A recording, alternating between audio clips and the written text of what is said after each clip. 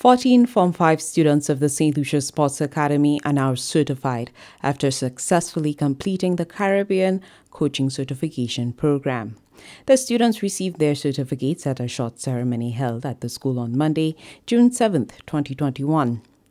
Assistant Program Director at the Saint Lucia Sports Academy, Andy Bale, explained the certification provides the students with the knowledge of fundamental coaching theory that can be utilized to become valuable citizens in the sporting arena. Specifically, this program is the Caribbean Coaching Certification Program.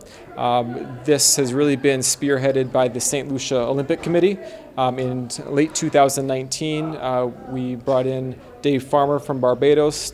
He worked with a group of our trainers here in St. Lucia through the Olympic Committee, and over the next year or so, 113 coaches in St. Lucia have gone through this foundational theory course in coaching. This, he highlighted, supports the national sports ecosystem in St. Lucia, as the Caribbean Coaching Certification Program is also available to infant and primary school physical education teachers.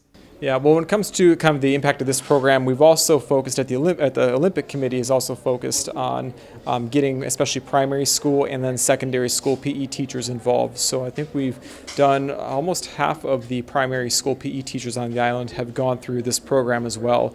So when we look at the kids coming through, not just this group but subsequent groups, we really are feeding a pipeline into the future of young coaches who at least have a theory background that they can take into their local clubs. They can take if they become PE teachers later on.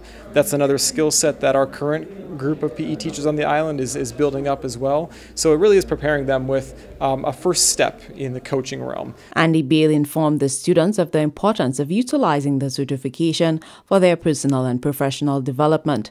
The program is supported by the Saint Lucia Olympic Committee, Inc. and is recognized by Olympic committees around the region. From the Government Information Service, I'm Hermity Mark reporting.